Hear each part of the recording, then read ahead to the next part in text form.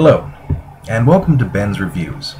This is going to be a video series in which I review typical things that you would find pretty much in average everyday aspects of life.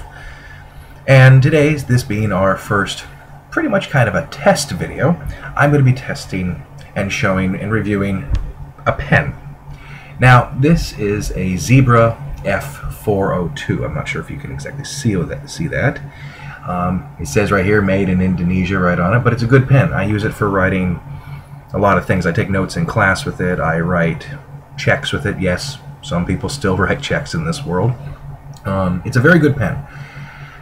It writes very smoothly. It's very comfortable in the hand. I have large hands myself. It has a steel-cased body, steel cone. There's a nice little rubber grip on it, which is good on the I have calluses, or I have a writing callus, which a lot of people do. And it has a very strong metal clip for your pocket, whatever you want to do. And the pen that I have for my checkbook, which is pretty much the exact same thing as this one, it holds up very well. It writes very smooth. I'm just going to write a little note here and show it to you.